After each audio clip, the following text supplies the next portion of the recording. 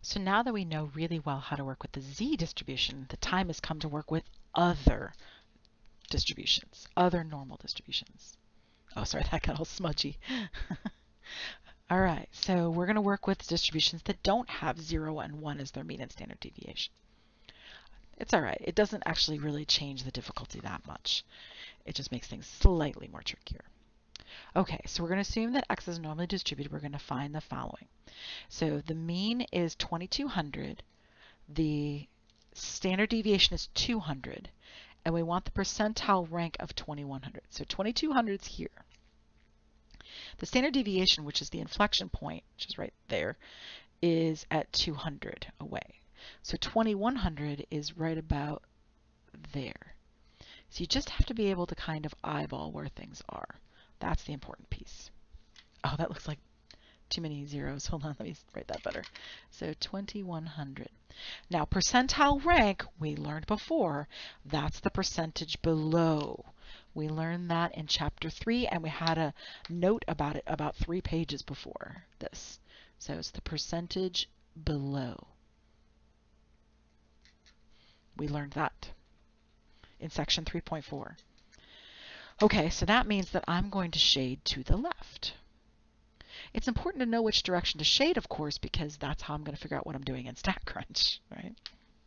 Okay, so now if we look at our technology table, let's think about this. We're not in the top 2 anymore, because the top 2, 1 and 2, we're talking about z-scores. They had 0 and 1 as their standard deviation, which we don't have. So we're in 3. We're going to find the area percent probability from an x value, right? So it's asking us to find the percentile rank given an x value, 2100. So we're going to put mean and standard deviation, mu and sigma, into for those values. And then we're going to tell it the x value in StatCrunch. Okay, so let's grab StatCrunch one more time.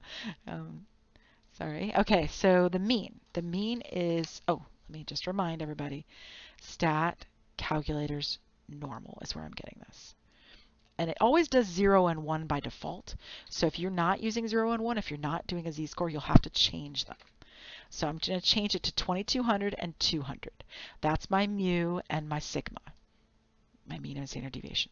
And then I know that the x value I have is 2100, and I want to shade to the left, so I want a less than. And then I click compute. And notice the graph it's creating matches the graph that I've got, which is great, right? It's working out like I think it should. So probability that x is, and this time it is an x, it's not a z, right? This really is x, right? Is less than 2100 is 0.3085, which should look familiar to you because we already ran into that probability. That's the giraffe probability from the end of section 7.1. Now, there's one key to this, though, is that we learned this a couple pages ago as well. With percentile ranks, we need to round to the nearest whole number using regular rounding. And there's also a reminder of what percentiles are. So we got to make a note that we need to round. So note, round. So this would be p.31. Right? Or P31. Sorry, that's how we don't do the decimal point. I'm sorry. I forgot. So 31, which is the 31st percentile. Either way you want to write it. That's the answer for that one. And again, I'm getting 31 because the 8 rounds the 0 up. We round to the nearest whole number for the percentile.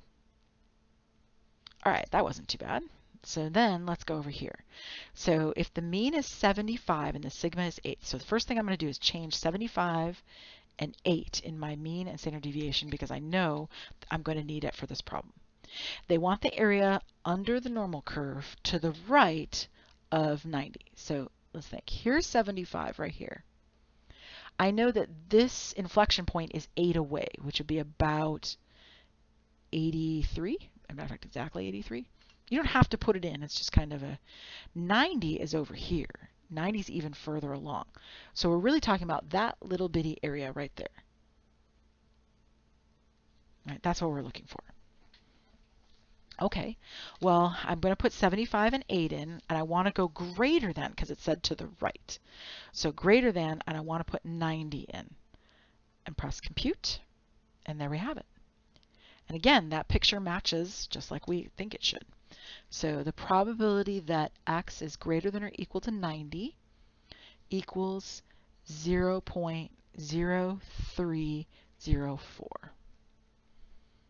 And there we have it. Now that one's the answer. I didn't circle it over here because it wasn't technically the answer. The answer is actually this bit down here, right? When we do the percentiles. But for this one, this is the answer. All right, let's do some more. So, okay, new problem. They've got the mean is 80, the standard deviation's 12. And we're talking about the proportion of values that fall between 67 and 87. Okay, so if the mean is 80 and a standard deviation is 12, that means that this value right here is at about 92. So if that's 92, 87 is in here somewhere. So there's 87. 67 is a little further away than that. 67 is over here.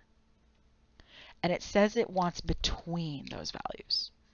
So that's good. We want to shade in between them then.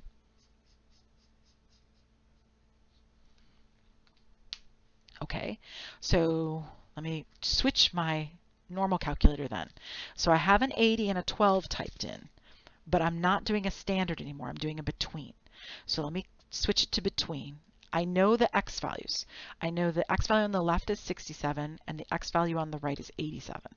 So I put those two values in and I press enter and the picture matches. Right? The picture looks like I think it's going to.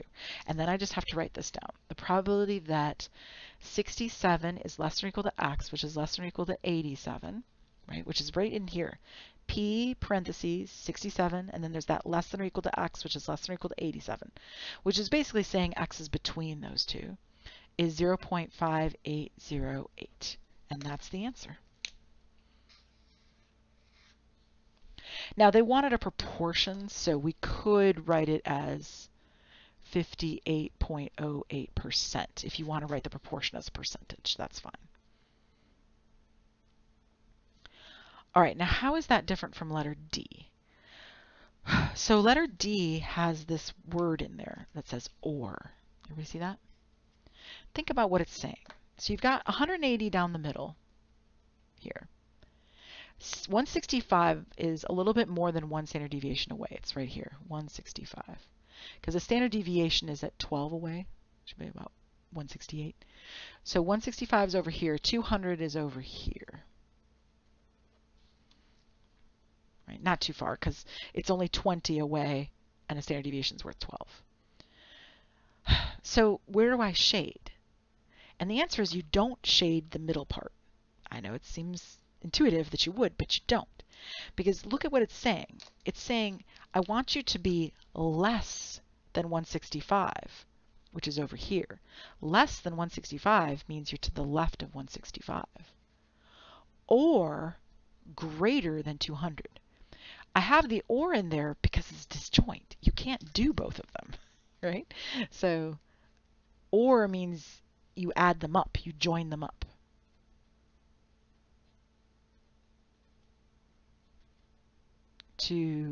That's two separate tails.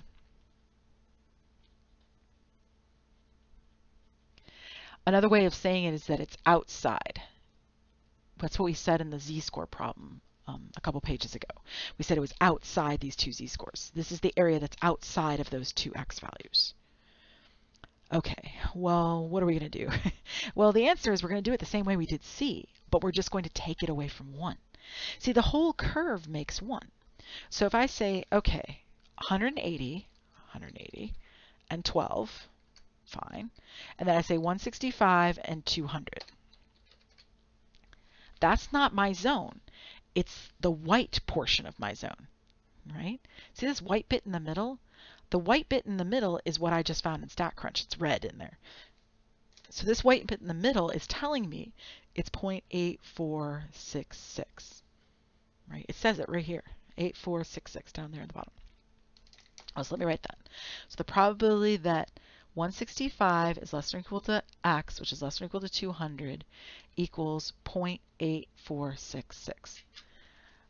Okay, that's not the answer, but it's real close because we know that the whole curve makes 1. So then to find the bits I'm looking for, all I have to do is take 1 minus 0.8466, and I'll have it. All right, that's what Desmos is good for. Oh, Desmos, tell me what 1 minus 0.8466 is.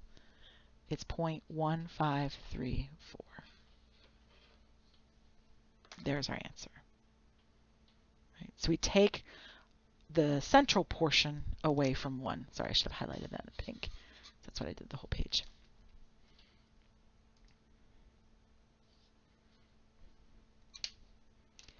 All right, that's how to do it in StatCrunch. I'm going to go show how to do this in the TI-84.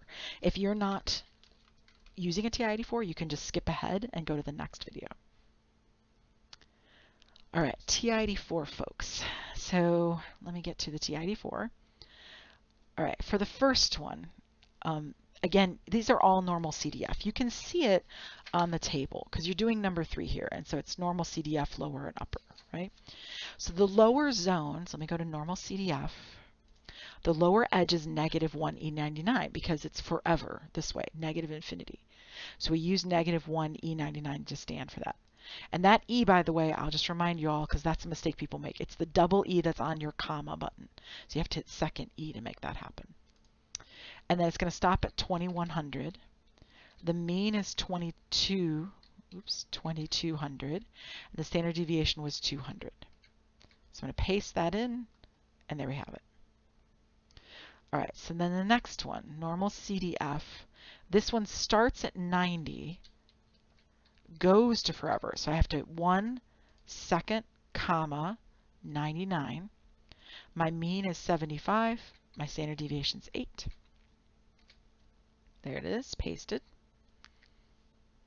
All right, down here, these ones are nice. We like the between ones. They're easy because they don't involve that E99 business. So we're just going to say 67, we're going to say 87, we're going to say 80, and 12. There you have it. And then the last one, you can actually do the exact same thing they did. That's kind of what you have to do.